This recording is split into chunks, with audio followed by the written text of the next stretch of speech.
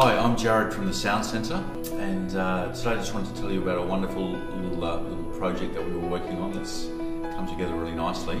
As you can see, we have a pink piano, and what we did, we've been involved with a charity called the Pink Ribbon Ball. The Pink Ribbon Ball is a charity that raises money for awareness of breast cancer research.